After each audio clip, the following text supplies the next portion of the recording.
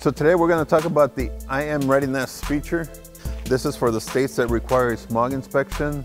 This is a real quick way to test to see if all your readiness have passed, so you can go ahead and get your vehicle emissioned.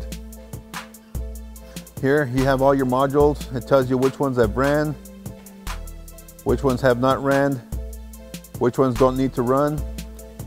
That way when you go to the smog station, you know for a fact you're ready to go and be able to pass your smog.